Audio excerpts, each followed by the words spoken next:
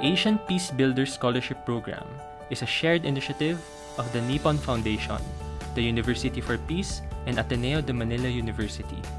The main objective of the dual degree, dual campus program is to train young Asian professionals to become peace-building practitioners, ready to take up leading positions in organizations across the globe. In particular, the program serves to strengthen the representation of Asian professionals in the field of peace building. Asian Peace Builders of 2019, APS Cohort 12, conducted their capstone projects in various parts of Asia. 7 group projects were designed in the context of humanitarian work and conflict transformation. Central to these peace-building efforts were the people's participation in the implementation phase.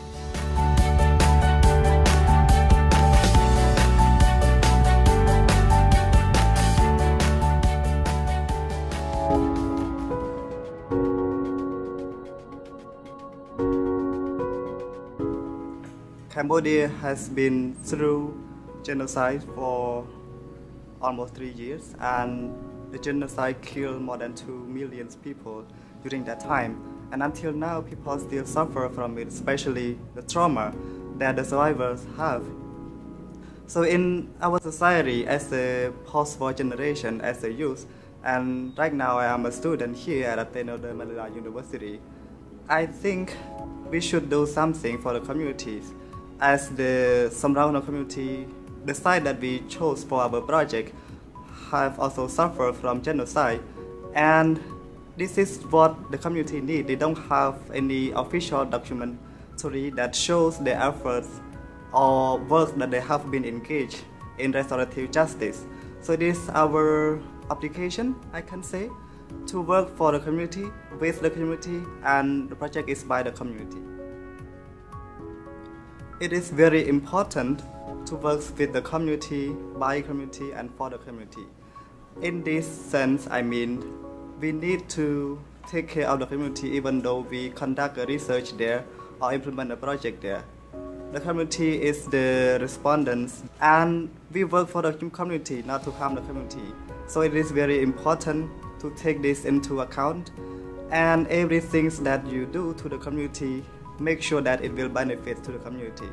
In our project, we also engage with the community since the beginning to the end, and we respect their decision whether they would like to involve, they would like to publish, or they would like to remove everything that we have done. So even though we cannot establish anything, we still keep respecting their decisions as a respondent.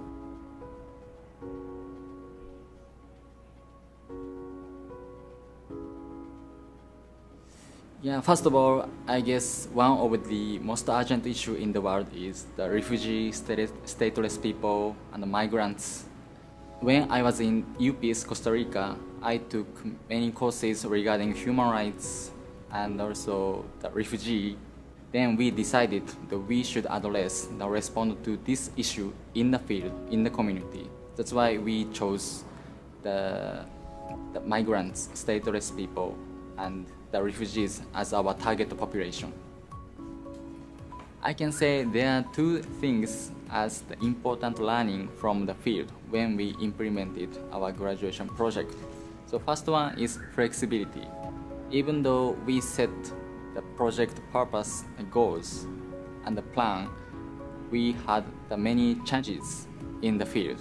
So that's why I felt that we need to be flexible all the time during project implementation.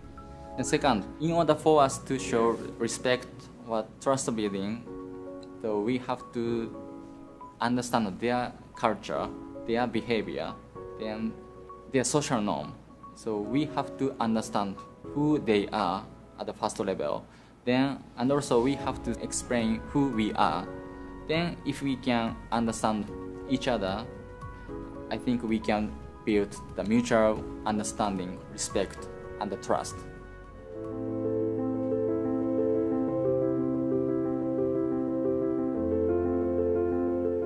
Our group addressed the issue of the Filipino comfort women who were the victims of the wartime sexual violence by the Japanese military during World War II.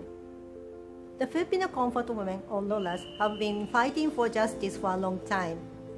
However, they are often just labeled as the victims of sexual violence or even stigmatized due to the social misunderstanding, and their other aspects as whole human beings are often ignored. In addition, most of the Lolas are already over their 90s, and only 2 of them are still sharing their experiences. The opportunities to listen to the legacies of the Lolas from themselves are getting more and more limited. Therefore, we have decided to implement this storybook project. We have interviewed 3 daughters and a granddaughter of the former Filipino comfort women, and they shared various aspects of the Lolas. Aside from their wartime experiences, how they treated their children, what they taught to their children and grandchildren, what they like to do, how they have coped with their traumatic experiences, and how those daughters and granddaughters supported their daily lives and the activities to seek for justice. Those interviews were precious opportunities for us to learn the family members' perspectives on their mothers and their grandmothers. We summarized these amazing stories in this storybook in English and Tagalog. By utilizing this book, we hope to contribute to change the reader's perception of comfort women issue, and ultimately, we hope to contribute to restore the dignity of the Lolas or Filipino comfort women.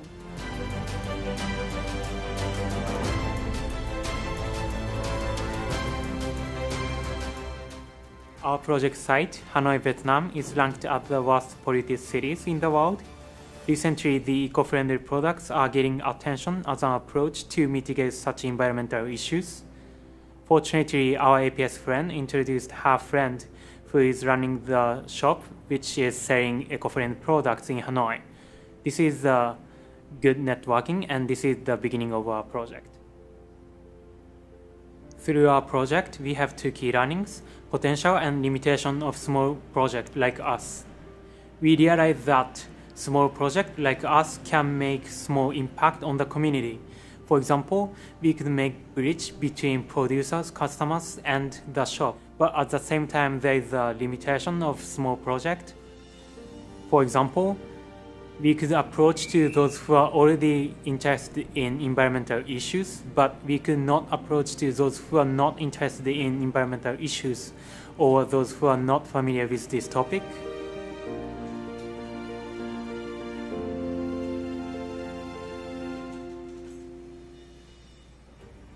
One of the pervading social issue that our project has tried to address is deforestation through supporting the project of Environmental Studies Institute of Miriam College, because currently they're in the last phase of their 25-year reforestation program in Barangay Layban. So through our project, through a proper value chain analysis of the current ecotourism venture in Layban, one of our goals is to create a more inclusive ecotourism venture wherein different stakeholders, specifically small-time service providers such as tour guides, the women, and the sari-sari store owner could be integrated into the wider ecotourism value chain, wherein they could actually benefit from it. Okay, so one thing that I learned from this project is it is very important for us to communicate with local people, not only interview or a focus group discussion, but also it's more about how we communicate or how we spend time with them. So by doing that, they also trust us, more a personal connection.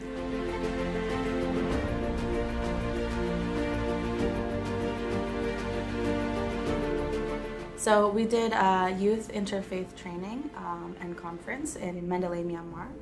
And the reason why we chose that topic in that area is because through research we learned that even though people of different faiths live in one city together, they don't have enough meaningful interaction, which means they don't talk about their faiths in depth. And they don't talk about their similarities and differences that they have, especially the youth generation.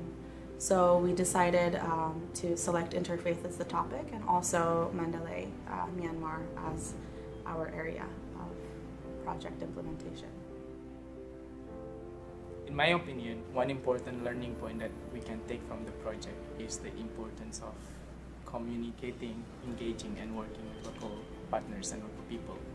This is true when we did our project. We have a lot of helpful volunteers, participants, implementing partners, and also the University of Mandalay who helped us a lot.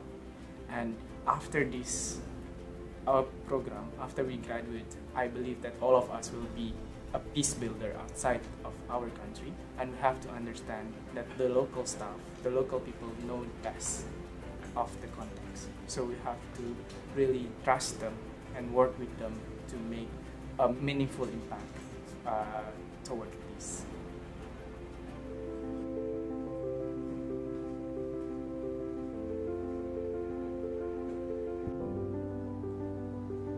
Amid the prolonged world refugee crisis, the government of Japan has announced its expansion of third country resettlement program starting 2020. However, the issues surrounding the integration of refugees in Japan continue to be a concern. The centralized mechanism of the resettlement program, lack of active support and coordination by municipalities, and absence of a two-way integration process are some factors hindering successful integration. Thus, it is significant to identify problems regarding integration and to create welcoming communities. Setting a vision as promoting a two-way process of integration in the long term, this project created a welcome kit model for future resettled refugees together with Karen resettled refugee families in Japan. This project employed a community-based participatory approach which consisted of the following 3 activities. 1. Survey of municipalities. 2. Stakeholder visits. And finally, community dialogue sessions. Through these activities, the target user of the welcome kit was determined. Community-based local settlement supporters who play a crucial role in enhancing integration of resettled refugees in their host cities will be the recipients of the welcome kit. The kit is designed to be customized to capture peculiarities of each host city. The welcome kit also calls for collaboration among various stakeholders and awareness-raising initiatives within the given community, which, in the long term, realizes a vision of promoting a two-way process of integration.